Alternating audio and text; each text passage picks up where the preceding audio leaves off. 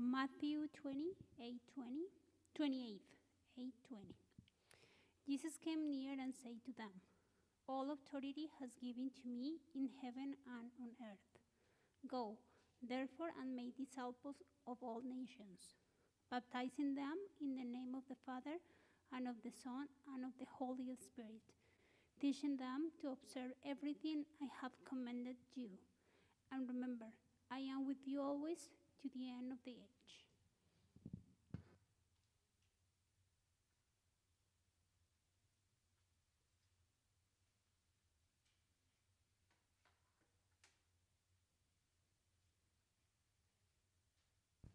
All right. Ooh.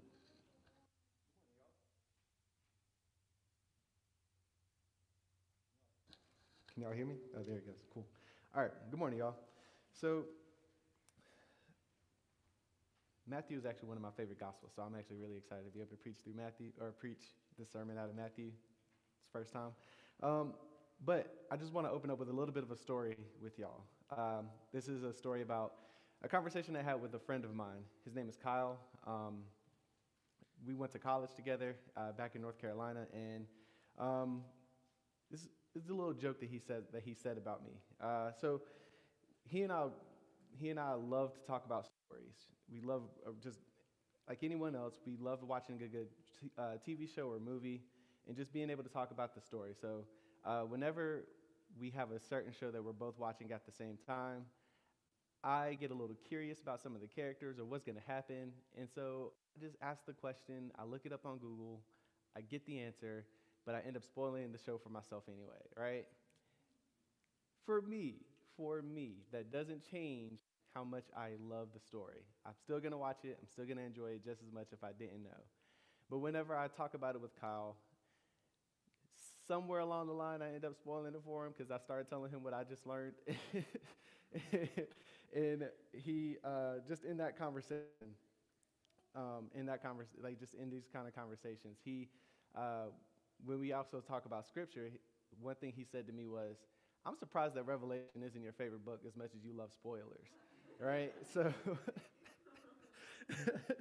so in the spirit of spoilers, I want to begin this with actually a picture of what God is planning to do, okay? And this, it comes from Revelation 21, verses 3 and 4, where John gets a vision or a picture of the new heaven and the new earth.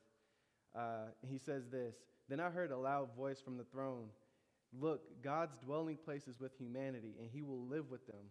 They will be his people, and God himself will be with them and be their God. He will wipe away every tear from their eyes. Death will be no more. Grief, crying, and pain will be no more, because the previous things have passed away." Ultimately, this is what God is doing. This is what we're living toward. This is what we're going to. But in the day by day, we're called to make disciples, inviting people to join us on this journey as we get to this end goal. So the question arises, how do we go from what I just read in Revelation 21, this beautiful picture where there is no more crying, no more death, no more suffering, no more pain, and that God himself will be dwelling with us, with humanity, and we will be dwelling with God? How do we go from today, what we see in our world today, to that? At Hope Church, we put that into 4 different rhythms. The first one is that we love God. And the second is that we love others. The third is that we make disciples, and we're going to be talking about that in this text today. And the fourth is to do ministry. How do we do this? We do this by connecting with God ourselves. We can do that by connecting with others, and we also do that by connecting God to others to God. And so, you look at this passage in Matthew 28. There's one central point that Jesus wants us to know, and that is Jesus wants his people to connect others to him, and he does that through his own power and his own presence. And again, we do this in the context of Hope Church by connecting with God, connecting with others, and connecting others with God. And if we can just go back to the text real quick. So Matthew 28, 18 through 20. Jesus says this, all authority has been given to me in heaven and on earth. Go, therefore, and make disciples of all nations, baptizing them in the name of the Father and of the Son and of the Holy Spirit, teaching them to observe everything I have commanded you. And remember, I am with you always to the end of the age. So the immediate context just surrounding Matthew is that this is obviously after Jesus' crucifixion. He's resurrected and he's appearing to the disciples. He's talking with them. And he's about to ascend to heaven to be with God but he doesn't leave the disciples alone. He gives them a command and he promises them two things, or he assures them of two things rather. He assures them of his power, of the authority that has been given to him, and he assures them of his presence. That even though he's ascending, he's still going to be with them. He's going to be dwelling in them. And so if I could just break this down into three different parts. If you listen to how I described it in the preaching team meeting, it was actually not, it's kind of funny. I said that like our role is sandwiched between Jesus's roles because it really is. And when you look at the first point, it's something that should be reassuring to us, what we believe in. So the first point is that what we believe in is the power, we believe in the authority of Jesus. Okay, so on our journey, as we're connecting to God, we first have to believe in the authority of Jesus. If you read Matthew's gospel, it's chock full of Jesus displaying his authority over sin and death, his authority over the lives of his disciples, his authority over sickness because of the amount of miracles that he performed, healing the lame, those who couldn't speak. His authority over nature because he calmed the sea. He multiplied the loaves and the fish. So with this, you also understand that the Holy Spirit is also actively at work in our lives because Jesus actually talks about this in John's gospel, that the Holy Spirit is actively at work in our lives, conforming us to the image of Christ. He's also actively in the work of others' lives around us, bringing them to an opportunity to hearing the good news of Christ if they haven't heard it already. If you think about your own friends that do not believe, the Holy Spirit is at work in their lives. And he wants to use you to bring them to at least hear the gospel, to at least hear it. So the second point is that we obey the command of Jesus. This is where our role comes into play. Okay? So we have the first part where we believe in Jesus' authority. The second part is where we actually do something about this. We believe in Jesus' authority, therefore we make disciples. We fulfill this command of Jesus as the result of Jesus' power, and in that, we have a list of things that we go about with our own lives. And again, as I said, the first is to make disciples. We connect others to Jesus and invite them to learn about him and to learn from him.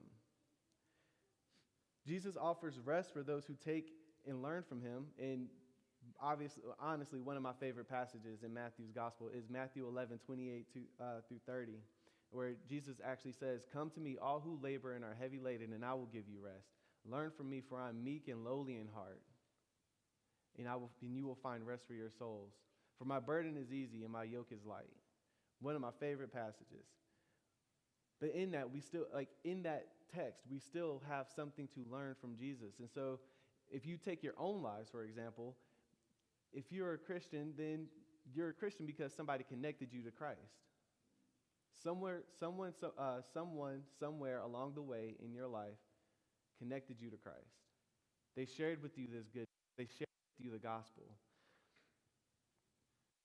So you found that rest for yourself. What Christ wants us to do is to take the rest that we found and share that with others. The second thing he wants us to do is to baptize them in the name of the Father and of the Son and of the Holy Spirit. That right there, in and of itself, distinguishes us as followers of Jesus.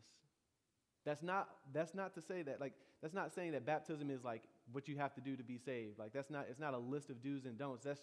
It's just an outward expression of the inward change that's actually gone on in your heart and in your life.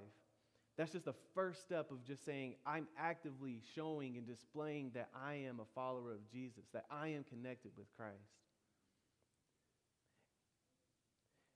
And then the third is to teach them to observe everything I've commanded you. One of the if I could stay in the context of Matthew right here, right? There's two things that Jesus taught in this gospel that that the disciples would have been thinking about, and that's first the Sermon on the Mount. So we just got done with that series. We've learned in the Sermon on the Mount what the law says, what we're supposed to do, how we fail at it, and yet how Christ fulfills it. But we also learn, how do we go forward as a result of that? How do we go forward being conformed to the image of Christ, and how does that shape our moral and ethical decisions? How does that shape our interactions with other people? How does that shape who we are as people being identified as Christians? He also taught about it, just if you read through the rest of Matthew's gospel, he also taught about what the kingdom of God is like, what the kingdom of heaven is like, and how precious it is, and how magnificent it is, and the extents to which people wanted to go to actually bring the gospel or the good news of the kingdom of heaven to others. Jesus wants us to teach those things to others.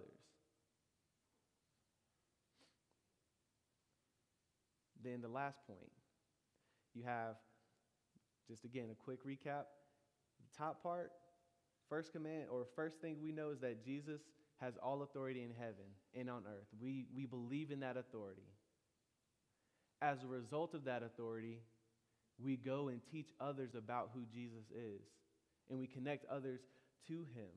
And as they come to know Christ, and as we in ourselves come to know Christ, we distinguish ourselves by just obedience to his command.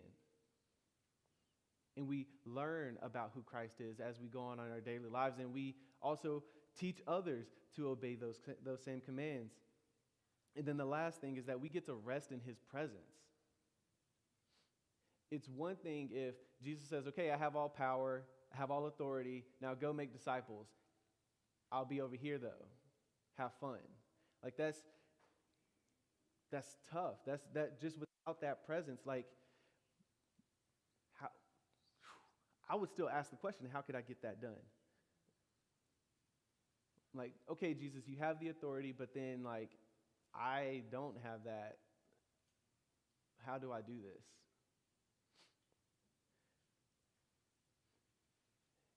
God in his faithfulness, Christ in his faithfulness, knows that we cannot do that on our own. So we get to rest in his presence. That without Christ's presence, none of this would be possible. That connecting others with Jesus is not dependent on who I am, thank goodness. It's not dependent on who you are. But it has everything to do with who Jesus is.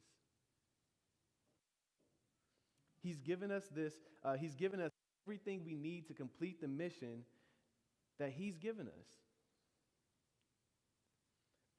And as we share the gospel, we get to experience the power and the presence of Jesus in our own lives. In looking at this text, again, as I've been saying, that he's given us this command sandwiched by his roles, like his authority, what he has.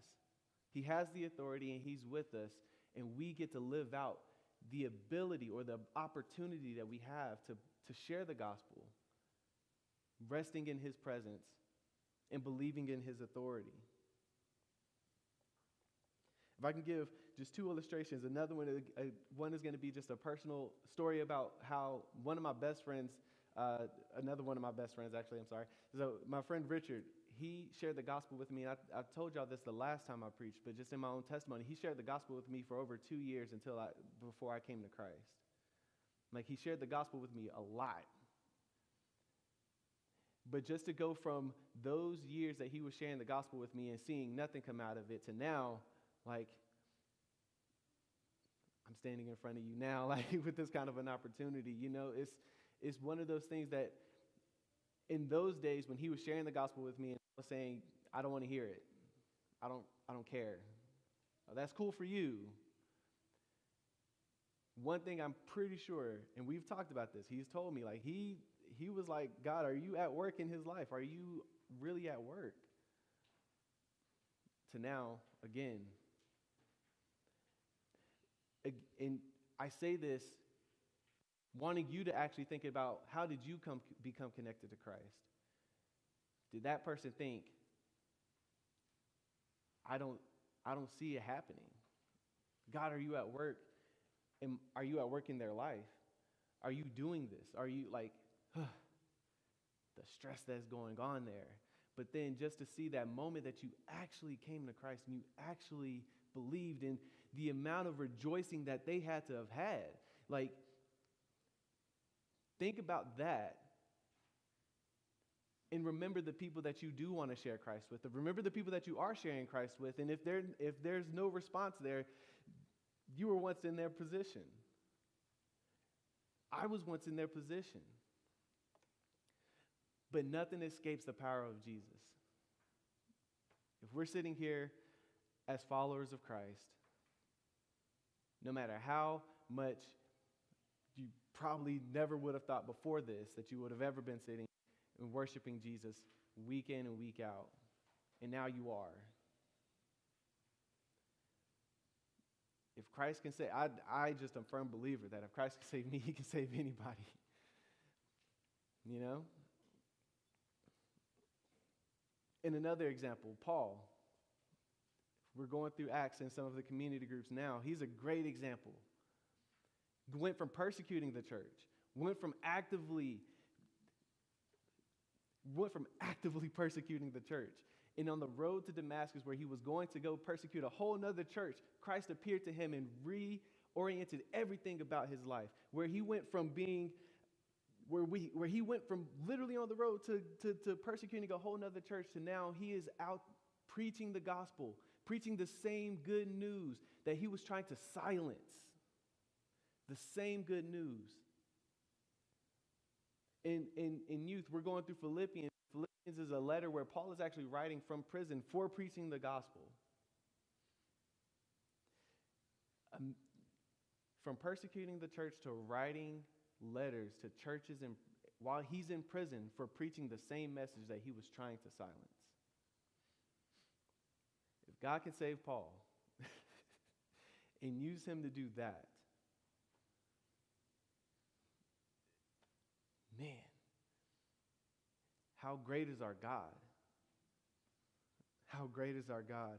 He took, Acts is filled with the stories of how Paul brought the good news of Jesus all over the Roman Empire. Your own testimony is the story of God's grace, where he brought the good news to you through a friend, through a family member, through someone, and he's using you to bring the good news to someone else.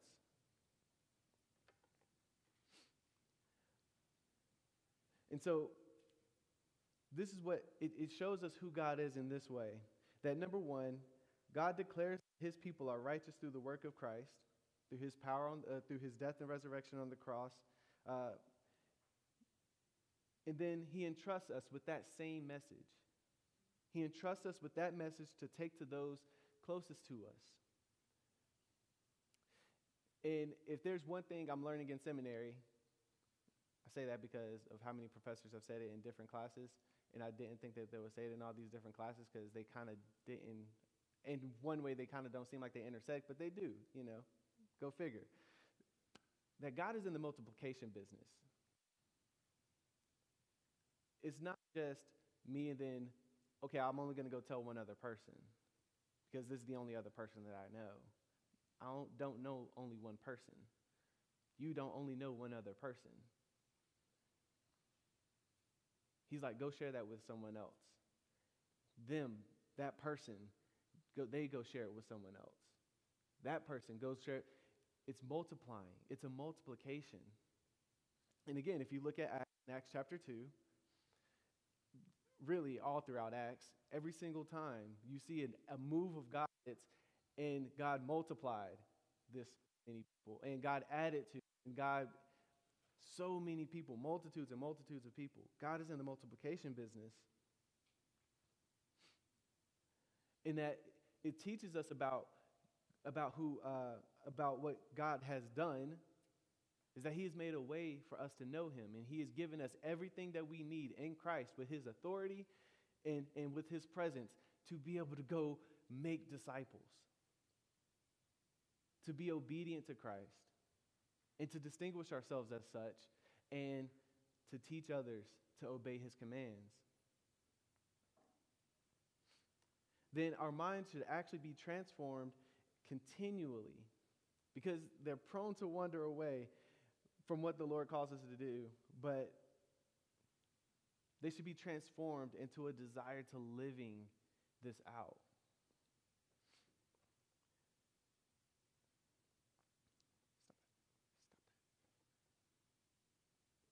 Sorry. There we go. Cool. All right. And this changes us in how, or I guess, I'm sorry, time out. How does this change who we are?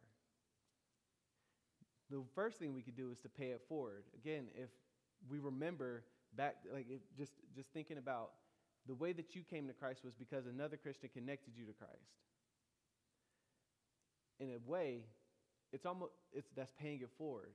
I don't know if you've ever done this before, or I don't know if you've ever done it or experienced this, but I remember one time, while I was working at Starbucks, that especially during the holiday season, because people are feeling extra generous, either they'll give like really good tips or they'll pay it forward. They'll pay they'll pay it forward in the sense of they'll buy their own drink, and then they'll buy the drink for the person behind them. And then that car comes up. Oh, here's your drink. Oh, how much does it cost? Don't worry about it. Someone's already paid it. They paid it forward. That person then, either because they're like, well, I don't want to be the jerk that doesn't do it, or they're like, they feel that sense of generosity, they do it too. And then you get this long streak of cars just they're paying it forward until they get that one car that has like 5 drinks and it's like $60, and they're like, no, I can't do that. But that's what we're doing. We're paying it forward because we've been given such a magnificent grace to know who Christ is, that we pay it forward to the person that doesn't know him. We're trying to connect that person to Christ, believing, number one, in his authority and in the work of the Holy Spirit, and believing in his presence with us, resting in that. So we get to share that same opportunity that we've been given to have this life in Christ with others. And then and this changes what we do. Essentially, this changes what we do. Because as a church, we connect with God, case in point here, by attending worship services. While you're here, or while you're planning on, you're going to be coming here, Lord willing, by his grace that he sustains you to the next week. If you know you're coming, invite a friend. That's the pay it forward. Individually, we connect with God through our prayer, through reading scripture, through fasting, and with our giving. Collectively, again, corporate worship services and communion as we partake in the Lord's table. We connect with others, which in that sense is, as a church, we get involved in community groups. Excuse me. We get involved in community groups. Again, invite a friend. We get involved in the community with community events through soccer camp and Kids Fest. And then we also get to connect others with God. That God redeems those, the opportunities that we have to connect with others, God redeems those for opportunities to connect them with Him. So we connect others with God individually through personal evangelism and in disciple making. Those two go hand in hand, and I say that because, like, when I first became a Christian, I was kind of taught the two as two separate things. You evangelize, but then you make disciples at a later point. When it's evangelize and make disciples. Share your faith. It's one event. Evangelism and making disciples is one thing. And collectively, by joining a ministry team, we will have those starting up in November. So we'll continue, we'll give you the information for that as it comes along. But we have opportunities every single day to connect others with God. And they're sometimes in the most mundane events. Because sometimes especially when we read Scripture, when it comes to reading the New Testament, when it comes to reading the Gospel and reading Acts, we see these grand events. These big events. In our lives, we're like, okay, I got it. That almost subconsciously tells us we have to wait for the big event. It's not always the case. Sometimes it's just waking up and talking to that friend that you know, that you have this good relationship with, that you've been talking to, that you've known them for years, and you know they don't know Christ. And just saying, okay, let me tell you about Jesus. I make that sound easy, but I can promise, I know it's hard. It's hard for me. It's hard for us all. But two things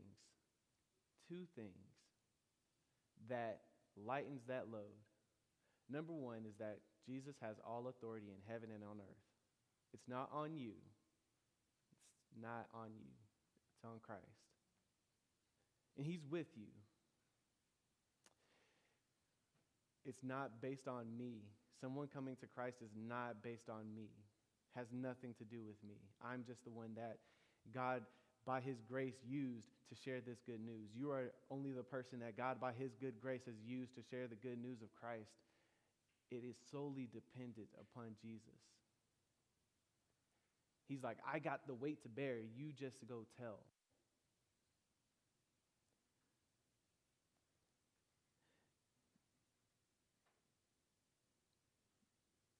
In this, I want us to be able to reflect and to respond.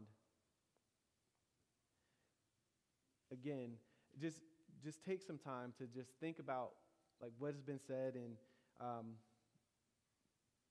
where, if the Lord is convicting you through this, not in a way of you're not good enough or anything like that, but it's kind of building a fire in you to say, okay,